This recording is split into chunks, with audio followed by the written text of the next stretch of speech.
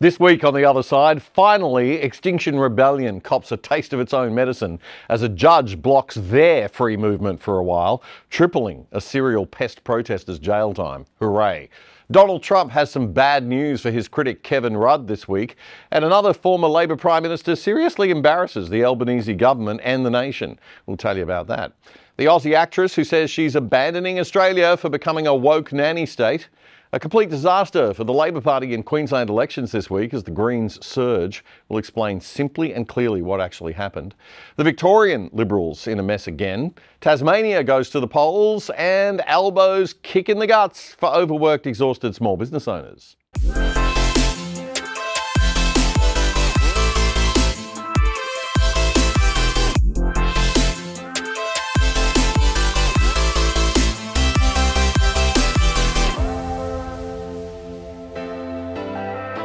G'day Darwin, g'day Ipswich and g'day Tassie and welcome Australia. This is episode 306 of The Other Side for the weekend commencing Friday, March 22, 2024. I'm Damian Coory.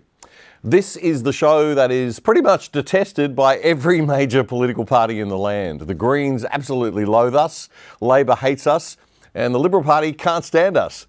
That's because we're only concerned with one thing, and that's holding them to account and ensuring that you and we get as close to the truth as we can given the limited resources that we have, which compared to them and their ABC is precisely about 10 million times smaller. We do have an editorial bias on this show, and that is totally okay because everybody does. What's wrong with them is that they don't admit it and they claim to be neutral. We don't lie like that. And we declare our bias up front. We are old-fashioned, conservative-leaning, classical liberals. Nothing weird, nothing crazy, just classical liberal conservatives. We do not believe that everything new is better than everything old. We do not believe that times are necessarily better now in every way, or that people's lives are more fulfilled, healthier and richer in the truest sense of that word than they used to be. We believe that the last 150 years of history have sort of proven, through a few really bad trials, that socialism, big government and high tax do not work as a combination, and they lead to authoritarian hell and murder by the state eventually. And we believe that free people acting freely in a free market and free society will always achieve the best results for everyone, especially the poor. We don't believe in forced equality or equity imposed by some big government rulemakers, because that is a recipe for disaster, poverty, and everyone becoming equal, all right, equally poor and equally miserable. We're okay with hierarchy. In fact, hierarchy is the natural order of things. Hierarchy is good, and hierarchy is often very just and right if it's based on merit, experience, and a proven track record of skill and success. And there's no system on earth better than free market capitalism for sorting that out correctly and efficiently most of the time. And that is probably why a large minority of people, minority but large, still hate capitalism, despite its repeated proven success. Oh well, some people just never learn.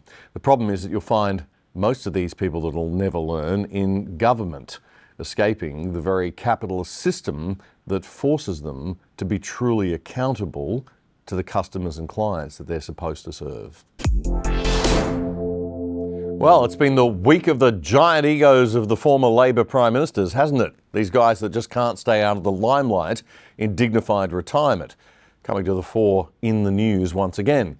Paul Keating wins the award for the worst performance of the week, desperate for relevance and somehow ever the apologist for the Chinese Communist Party.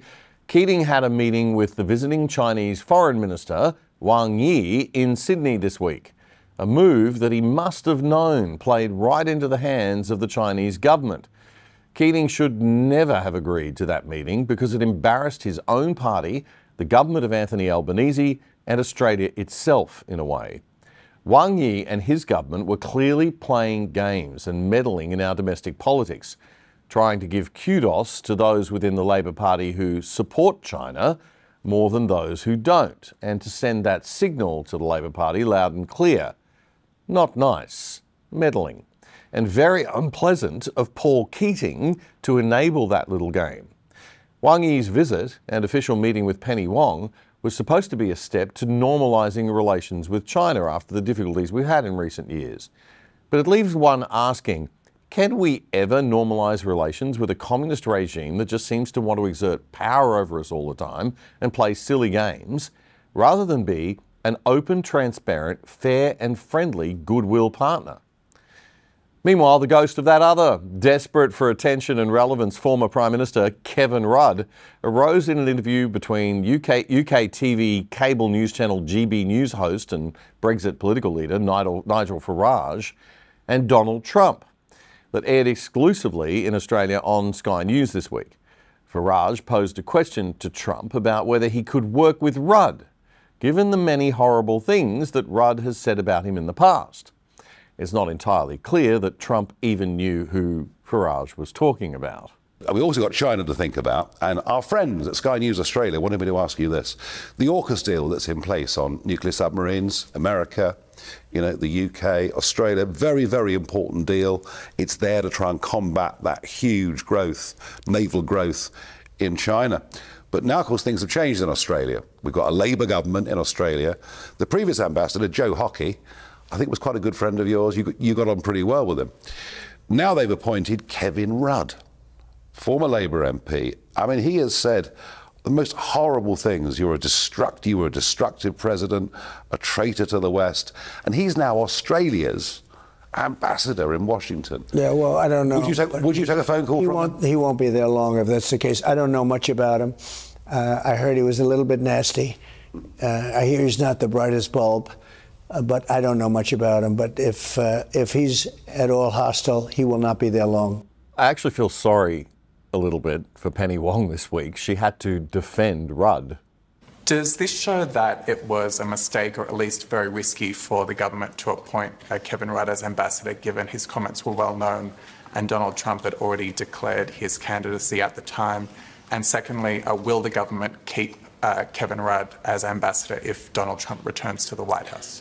In relation to the latter, the answer is yes. In relation to the former, what I'd say is this. Even Mr Dutton has expressed confidence in Mr Rudd.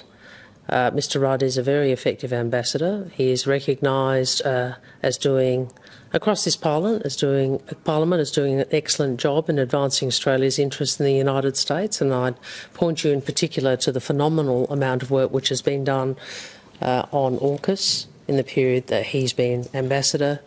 He's been extremely active in engaging with members of Congress on both sides of politics, and he is a former Prime Minister, a former Foreign Minister.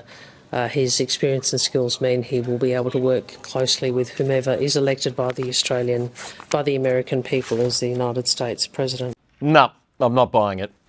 It won't be possible for Australia to have an ambassador that has so publicly bad-mouthed the president. Rudd's future in that job, no matter how experienced he might be, is tied very much to the success of Joe Biden, or whoever the Democrat candidate is, on November 5.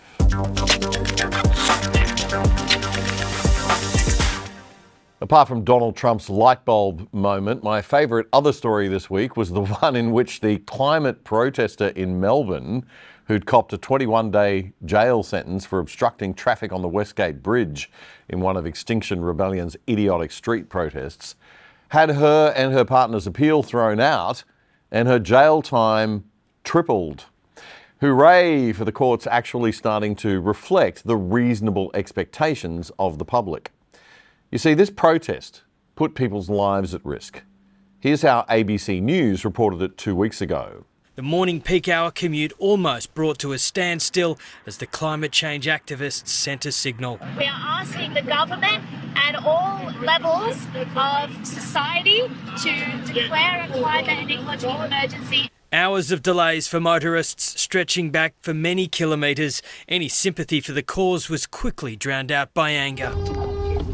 After 2 hours, police used a cherry picker to remove the protesters, charging them with a range of offences. Two of the trio, Brad Homewood and Violet Coco, have a history of activism, detained on a number of occasions while protesting climate change. In 2022, Violet Coco was handed a prison sentence for a similar protest, blocking the Sydney Harbour Bridge. It's worth disrupting a little bit of traffic to save humanity. So Violet Coco got charged along with her friend Brad Homewood, then was let out on bail and was right back protesting again, which those champions of law and order and good citizenship over at Channel 10's The Project Nightly Wokefest thought was just hilarious. Take it away, Rove. Violet, you're out on bail for your last road stunt, but by the looks of things, you're straight back into it. Tell me why. Well, we've got a planet to save. Great, thanks for your time, Violet. No, but is this a tricky thing, though? Like, I would think you would not be allowed to be doing this, or do I not have the provisions of your bail down properly? Well, the condition of my bail is not to unlawfully block a road. So because we have a right to protest, I can still march on the road or disco dance, as I will be later on tonight. As you can see behind me, they're practicing disco obedience. And yeah, I will be joining in because, you know, we need to be staying alive, which is the song that we'll be dancing to. Oh, right. Staying alive. Get it? Yeah. Oh, they're so clever, aren't they? A police prosecutor did oppose your release. He said that, well, they said that your Westgate Bridge protest put lives at risk. Do you agree? I think that we put as many safety measures as we could into our action planning, knowing that there were hospitals on both sides of the bridge. Are you worried about going back to prison? Yes. What would stop you? What would prevent you, do you think? If I had a report from a climate scientist saying that we had changed the trajectory and that we had a livable planet to continue on with for our kids, then I would stop protesting. But you're prepared to go back? I'm prepared to do whatever it takes to protect the livable planet, yes. No, you don't get to do that, Ms. Coco, and you'll have to learn that you have every right to protest in a free society however you like, but not in a way that you choose, only in ways that don't block emergency services access to more than a dozen call-outs, which is what happened in Melbourne, and mean that mothers have to give birth on the side of the road, which is what happened in Melbourne, because they couldn't get to hospital. Yeah, that actually happened. Violet copped a 21-day jail sentence along with her partner Brad, and then tried to appeal that this week to get it reduced to just community service. The judge was having none of it, as 7 News reported. Two Westgate Bridge protesters are facing extra time behind bars tonight after an appeal backfired on them. They've just been told their 21-day sentence will be doubled for the traffic chaos that caused a nightmare for emergency services, delaying more than a dozen calls for help. Deanna Violet Coco came to court hoping to have her jail sentence overturned. No peaceful protesters should see the inside of a prison cell. Instead, a court doubled it. When she and her partner Brad Homewood blocked the Westgate Bridge, the traffic chaos held up 3 ambulances responding to emergencies. That included a couple forced to give birth beside the Western Ring Road. So it was showing me like more than 1 hour to get to the hospital. Channel 7 News there. Deanna and Brad will now spend 2 months in jail instead of 3 weeks. Bravo to that judge. Maybe they'd like to appeal again, perhaps.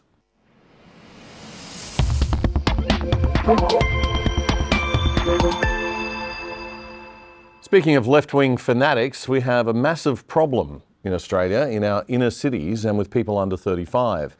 Despite the Greens candidate for the recent Brisbane City Council election literally calling for shoplifting and squatting to be made acceptable and ethical and normalised in our society, people in the inner city suburbs of Brisbane still voted Green in terrifying numbers. In the inner city Brisbane electorate of the Gabba, which covers West End and Woolloongabba, think Fitzroy, Newtown, Northbridge, you get the idea, inner city grunge hipster vibe, the Greens' primary vote was absolutely off the charts at 45.4%. Now just let that sink in for a minute. That's almost half the people who live in that area walked into a polling booth and put a 1 next to the Nutter Party. And Brisbane really is no different to any other Aussie city in this respect. It's just that in other places there's more teal than green, but generally the same values.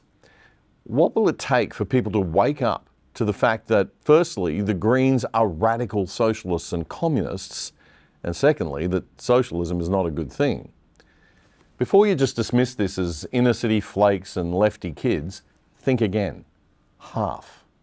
That's not a big percentage. It's huge. That is literally every second person, right?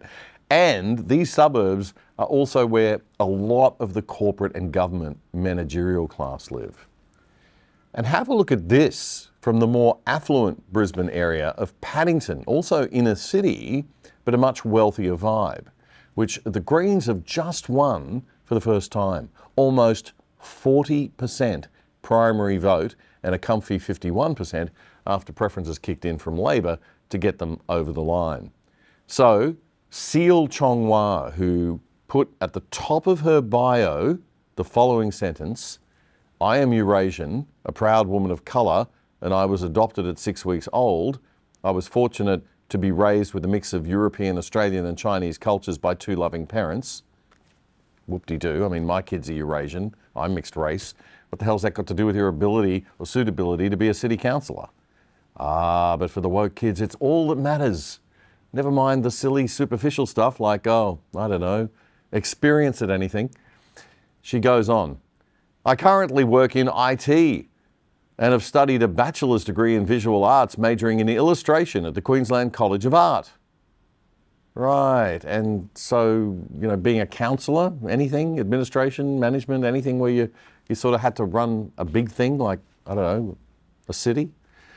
She goes on, "I enjoy teaching music to my 2 kids and have a passion for singing and playing guitar, piano and violin. I've also enjoyed performing in an electro band in Brisbane's live music scene." Oh, God help us. "I became active in politics," she says, "due to my frustration with the government's lack of action on the climate crisis. My heart goes out to people who were impacted by the 2022 floods and all previous severe events." Like everything that's ever happened before, ever, to anyone, my heart goes out. "We need Brisbane City Council to do so much more," she says, "to prepare and protect our communities." Do we? Do we really need more government?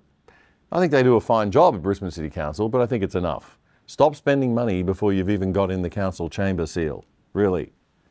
You voted for this woman, Paddington, with those credentials. Nothing wrong with loving your kids and wanting to play music and being an artist. It's all fabulous. But we are voting for councillors here. And there were a few other districts that also ended up with their very own seals because of the ignorant, foolish, childish way that too many people insist on voting in this country. We reap what we sow, Australia. We have a democracy, but it is incumbent upon us, the adults in the room with a brain, to lead and guide and teach the young and the older fools around us who haven't grown up yet of the serious dangers of voting this way. We're failing in our role as parents and leaders and mentors in this country. Investment capital has even gone woke. What little money isn't controlled by leftist superannuation funds is being spent on corporate ESG and DEI nonsense. All the money's just gone, hiding overseas somewhere probably. But God knows it's not supporting the right media and education and cultural or church initiatives in Australia. We are losing the plot.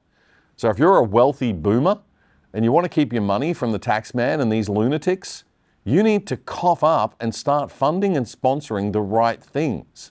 And if you can and are fit and able, you need to get to work, volunteering to change this garbage.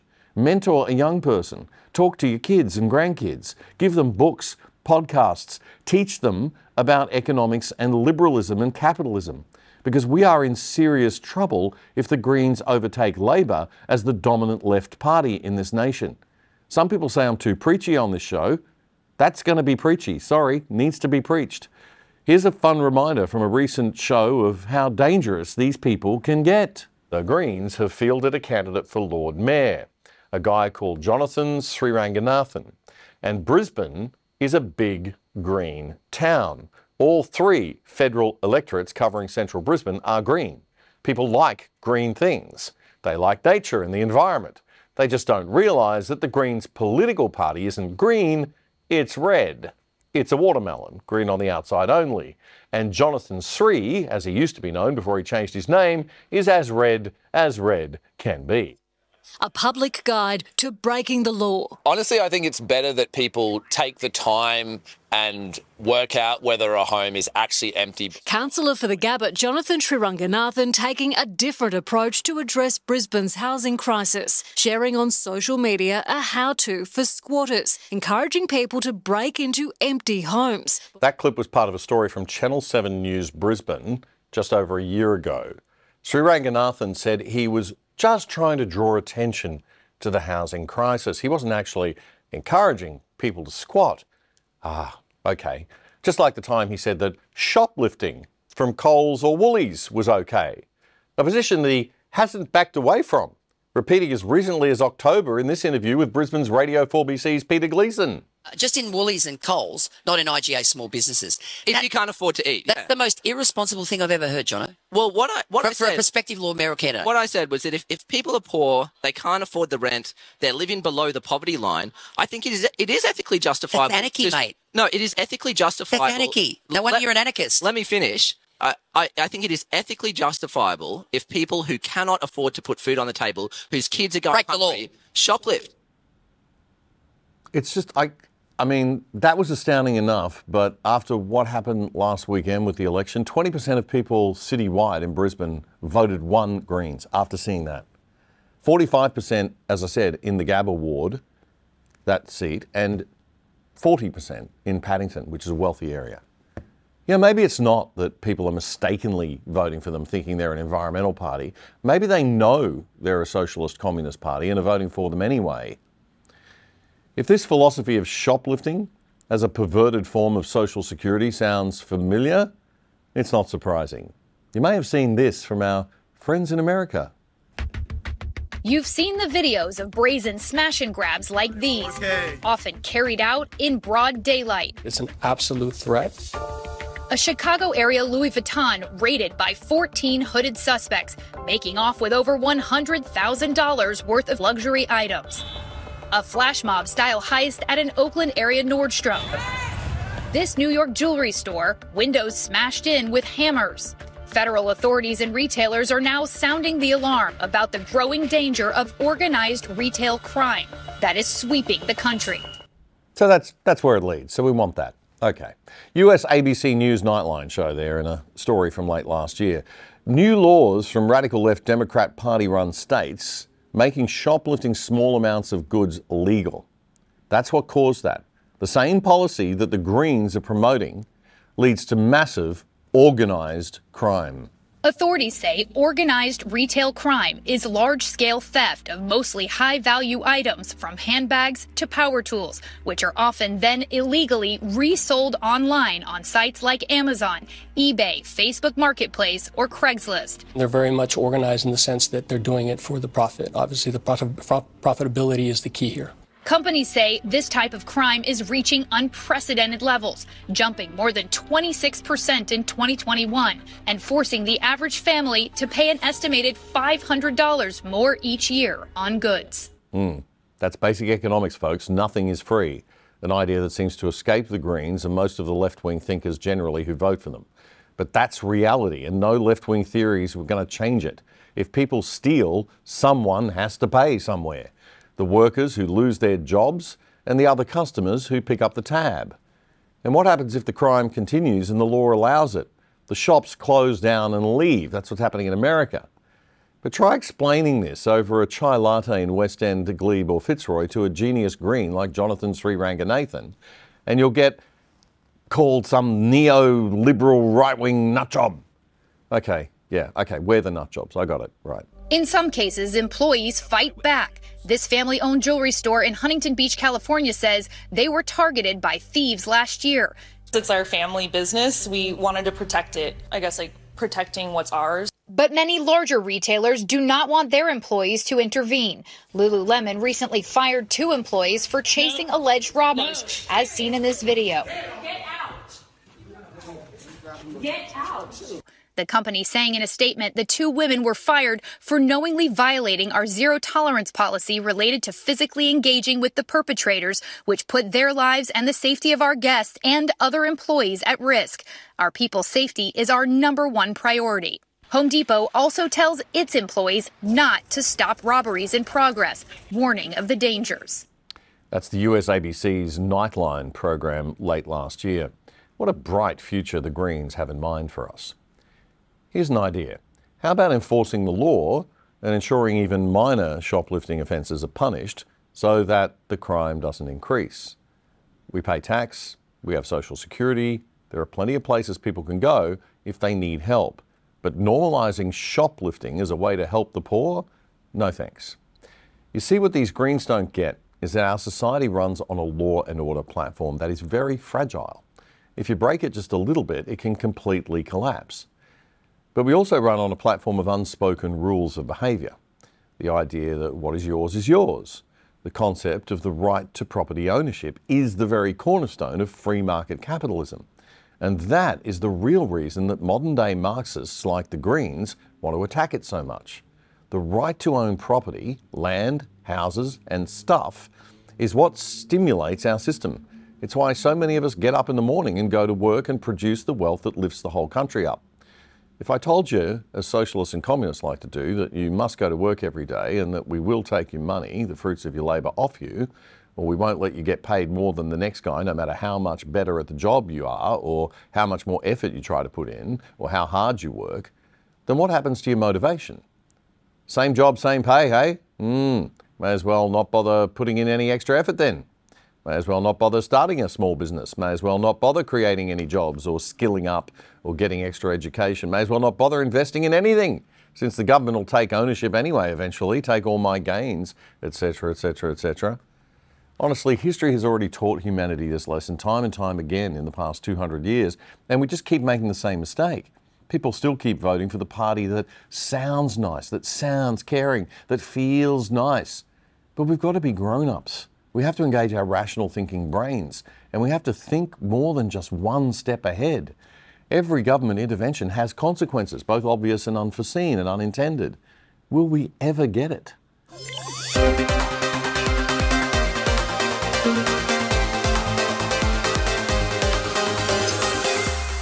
Now, one of the reasons that people don't get basic liberal economics in Australia is that the political party that's supposed to promote these ideas in this country through its policies and debate and the media is refusing to do its job. Instead of fighting the good fight, they play along with the left and allow the left to set the agenda on everything. They try to look more green and left than the left itself.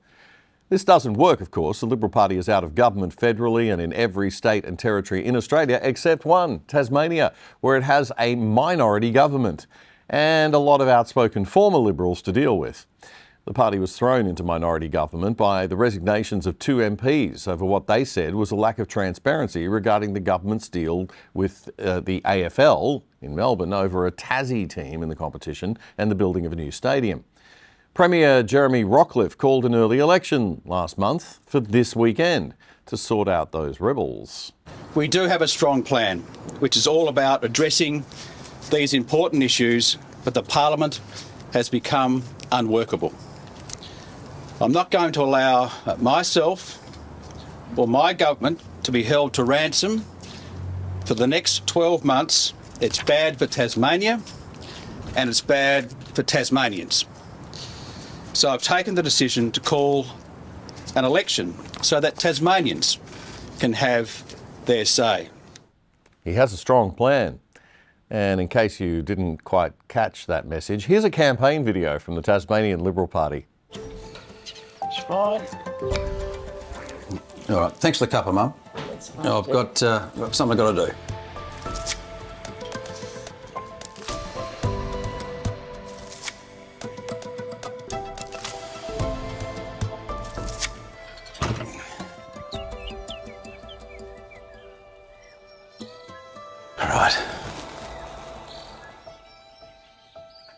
A lot's changed in the last 10 years, but one thing remains the same: our hard work and dedication to the people of Tasmania.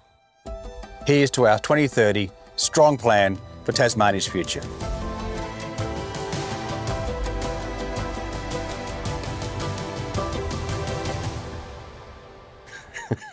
Authorised by P. Coulson, Liberal, Hobart. He really does have a strong plan. Crop circles, really. What'll they think of next? Anyway, the Labor Party in Tassie has also been split and in disarray to the point where the national leadership of the Labor Party had to step in. So it's going to be an interesting election to watch. If you're watching this show after Saturday, you'll know the result already. The state is also adding more politicians. Sounds like a dubious idea. The new parliament will have 35, not 25 members. That is a massive increase. Please remember to follow us on Twitter, now X of course, TikTok and Instagram at OtherSideAus, that's AUS. And please smash the like, subscribe and every other button on all the platforms that you can. And please make comments. That also helps with the magical algorithms that control us all. Of course, the best place to join us of all is on ADH TV at adh.tv on any web browser and is absolutely free. And then you'll get all of ADH's other great content. Fred Paul, David Flint, Alexandra Marshall, Daisy Cousins, Spectator TV, Nick Cater, Church and State with Dave Pallow, and all the special events that are up on ADH TV for you to watch on demand too.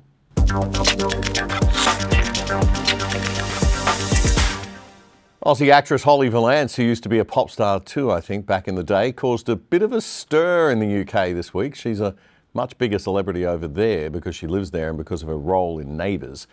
Anyway, she decided to let rip on a few pet peeves on the Conservative GB News channel this week, including criticising Australia, even though she says she loves it, for being a woke nightmare. The Australia I grew up in was unreal. It was so fun. And we didn't seem to have all these problems. There wasn't all this sort of like, the woke stuff's really gone big in Australia.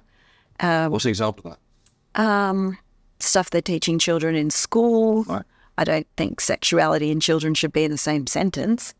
And I don't think anyone's sexuality is anyone's business. You don't know about mine, I don't know about yours, why would we?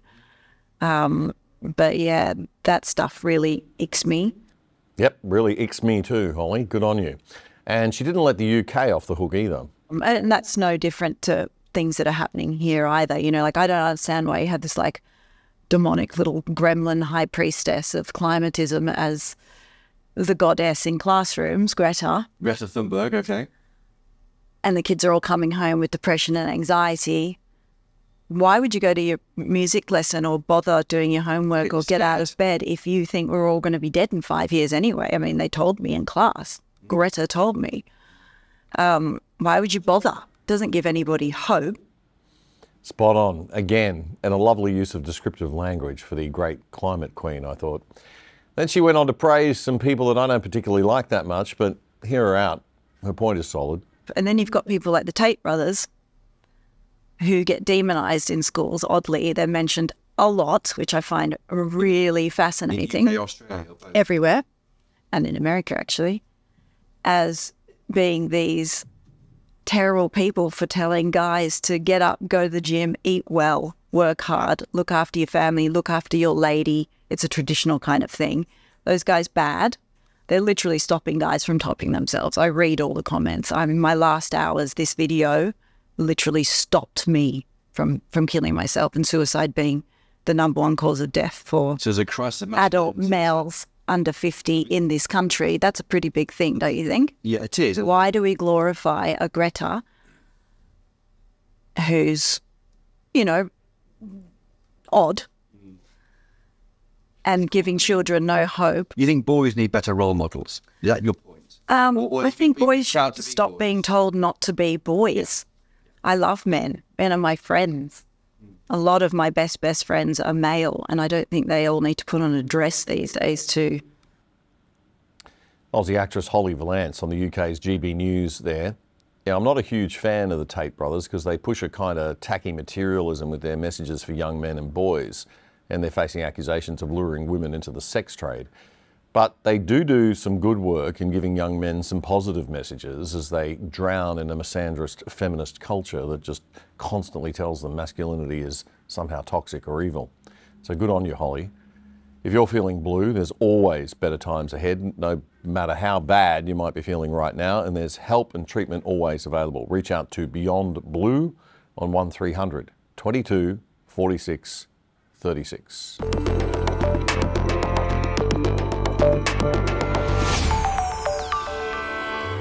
Victorian State Liberal leader John Pizzuto has had a writ filed against him by the British anti-trans women's rights activist known as Posy Parker. Parker, whose real name is Kelly J. Keane, has filed a statement of claim in the Victorian Supreme Court accusing Pizzuto of causing her, quote, substantial hurt, distress, embarrassment and fear for her safety and financial security, unquote. The Australian newspaper says fellow gender-critical feminist activist Angela Jones is filing her own statement of claim against Pizzuto. These two latest actions come on top of the defamation case that's already being pursued by the expelled Liberal MP, Moira Deeming. Pizzuto dismissed speculation that this all might put his leadership under threat. There's been speculation about his leadership for several weeks now.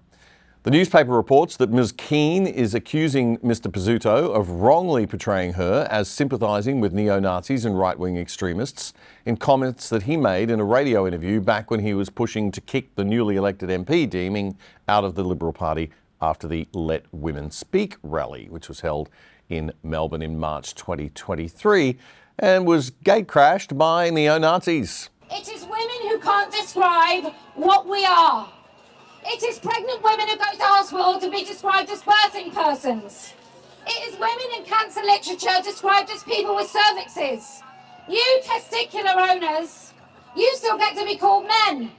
You prostate checkers, you still get to be called men. It's not your language that's being destroyed and erased, it's ours. So I will ask your forgiveness. Not really, I don't care. But I will say that unashamedly, unapologetically, I will put women first. And that is every woman. The three women were organisers of that rally. The gate crashing by the neo-Nazis was not organised by them, nor was it welcomed in any way. Their focus was on the trans rights activists who turned out to shame them. Well, I'm glad Melbourne's media are here today to watch the two sides. Because whilst we're here just talking about the things that we want, the rights that we need to protect, they're trying to break through police lines. What are they going to do? What do they want to do to us? Do they think we're going to be afraid? Many of us have pushed 8 or 9 pound babies through our vaginas.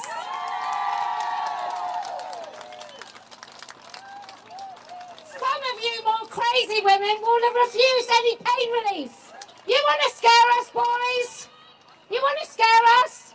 Tell us that you're cancelling chocolate. Ms Keane is also seeking damages from the ABC after a Sarah Ferguson interview on the 7:30 report with Mr Pizzuto, in which Ms Keane's lawyers say that she was associated with neo-Nazis in that interview by Pizzuto. That claim is being negotiated by the lawyers and may not go to court.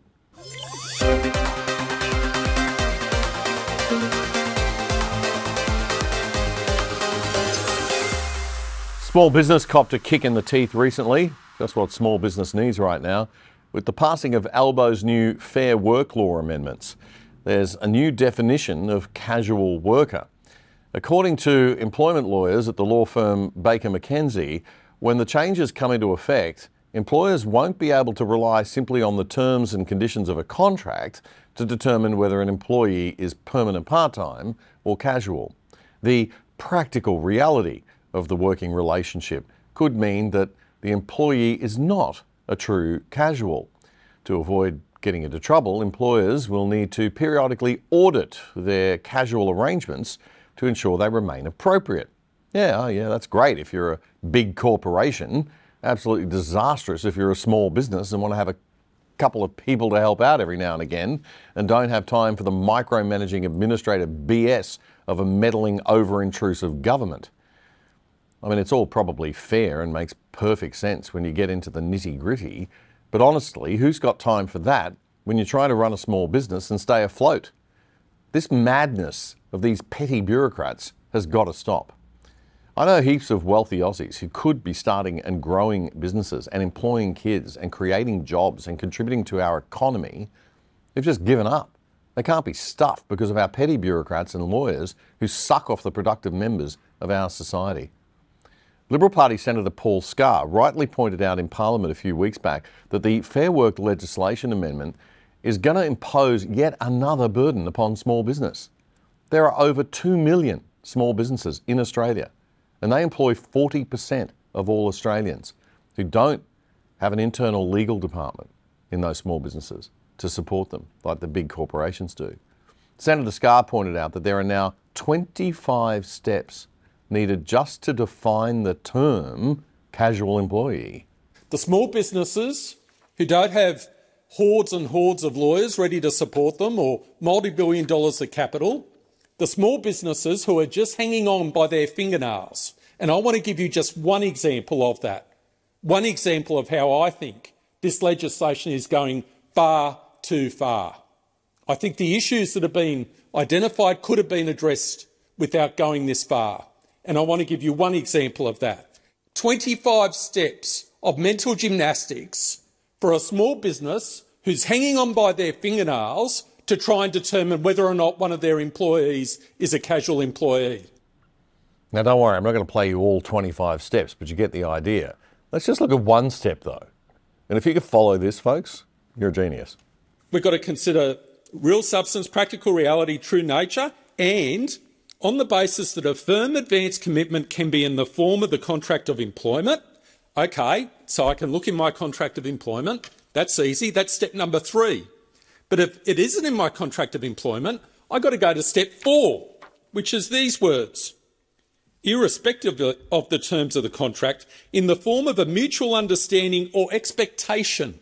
So it's either an understanding or expectation between the employer and the employee, not rising to the level of a term of a contract or to a variation of such terms. So it's something nebulous.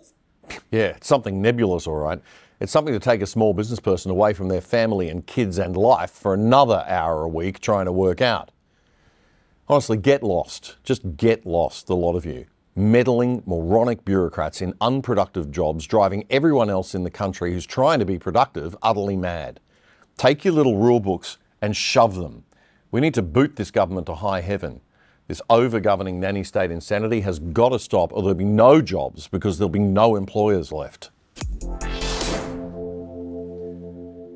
These sorts of ridiculous laws that don't exactly tell you what they require you to do or not do, but just leave you kind of guessing, remind me of that classic sketch by the brilliant Aussie comedian Carl Barron that's been doing the rounds on social media lately. Like you ask someone how they are in Australia, they don't tell you how they are. They tell you what they're not. And you got to guess the rest. Okay, mate, how you going? Oh, not bad. What have you been doing? Oh, not much. Where is this place? Oh, it's not far. When are we going? Oh, not long now. How much was that, mate? Wasn't cheap.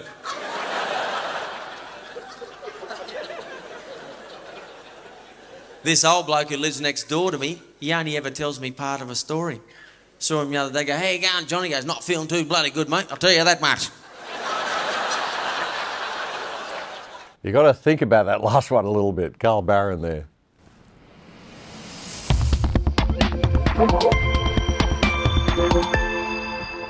All right, I don't want to drown you in politics this week, but bear with me. I do want to go back to last week's Queensland local government elections for a bit. There's another important lesson for Conservatives and classical Liberals to take away from it all. It was a disaster for the Labor Party of massive existential proportions, but a huge boost and a positive tick for the LNP. What's important is that the LNP take the right message from it, not the wrong one. Local council elections would normally be a big yawn outside the Sunshine State, except for 2 reasons this time around. Brisbane City Council is now the largest government held by the Liberal Party in Australia, governing 1.2 million people, half of Greater Metro Brisbane. And there were 2 state by-elections that were held at the same time as the local council elections, and those by-elections yielded unexpectedly bad results for the ALP. So these elections sent mixed messages to Queensland's United Liberal National Party, the LNP, which if they are interpreted badly by the party's strategists could lead them in completely the wrong direction in the upcoming state and federal elections we're going to have in the next year or so. The 2 state by-elections were caused by the resignations of 2 MPs. Former Premier Anastasia Palaszczuk, who previously held the outer southwestern Brisbane working class electorate of Inala, and the member for Ipswich West in the Labor heartland satellite city to Brisbane's immediate west. The swing against Labor in Inala was around 30% against Labor's primary vote. And that can be kind of explained away by the loss of a prominent political figure like Palaszczuk, and it wasn't completely unexpected. Inala's been retained by the ALP though, so strong was Palaszczuk's margin to begin with. But the story in Ipswich is disastrous for Labor and for Palaszczuk's successor, Stephen Miles. Stephen Miles concedes his government faces wipeout in October if last night's by-election results are replicated statewide. In a horror night for the Labor Party, it looks to have lost the heartland seat of Ipswich West. I was expecting a bad result, and they're even worse than that. That's how 9 News reported it. The swing against Labor in Ipswich West was 15% on the primary vote and almost 18% after you do the two-party preferred thing. That's absolutely massive.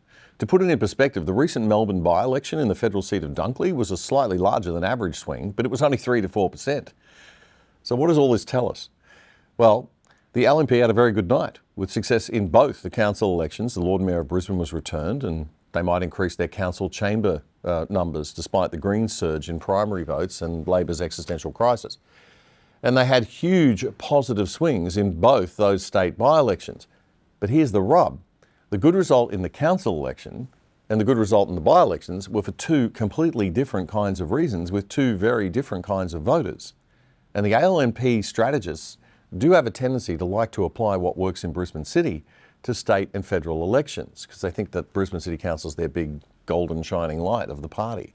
And that is a huge mistake, one they need not to make in the state election in October this year like they did the last state election, nor should they make it in the federal election that's going to follow in the months after that one. The recent wins by libertarian and conservative non-left-wing parties around the world, especially in left-wing leaning Europe, has been heavily reliant upon a rejection of modern leftist elitism by working-class non-university educated people. This cultural and political split between inner metro and outer metro Australians was really writ large on Saturday in Queensland. The inner city university educated voters continued their long march to the Greens in the Brisbane City Council election. And this happened despite, as we said earlier, the radicalism of a Green Lord mayoral candidate who'd openly called for squatting and shoplifting. The Greens collected almost 20% of the primary vote citywide. The Greens came worryingly close to victory in 4 of the council's 26 seats. It looks like they're going to finish with just 2, with nearly all their gains at the expense of poor old Labor. The LNP held on to power by playing a clever teal-like strategic game of being very green in their policies as a city council and in the way that they approached the election. But the state by-election results send a very, very different message with a different kind of voter. Outer city and satellite city voters, the good results for the LNP in Inala and Ipswich West make it clear that Peter Dutton's strategy of favouring the outer metro conservative working class who are struggling with the cost of living crisis, who are rattled by crime and who are fed up with cultural wokeism is actually the right strategy.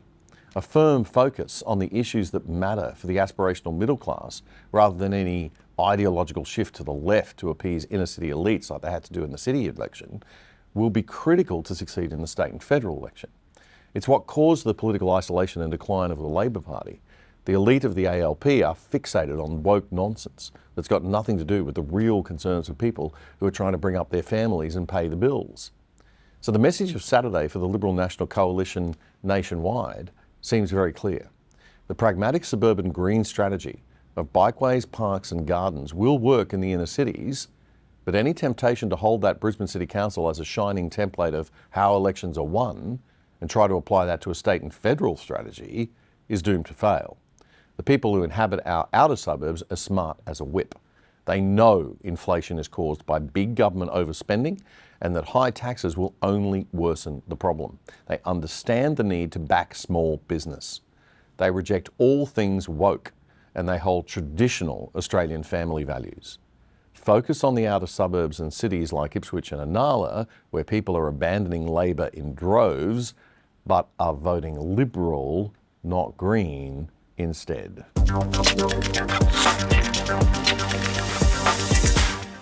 And that's all we have time for this week on The Other Side Australia. If you're watching this before Saturday, vote wisely in the state election, Tasmanians. Watch out for communists posing as environmental candidates, okay?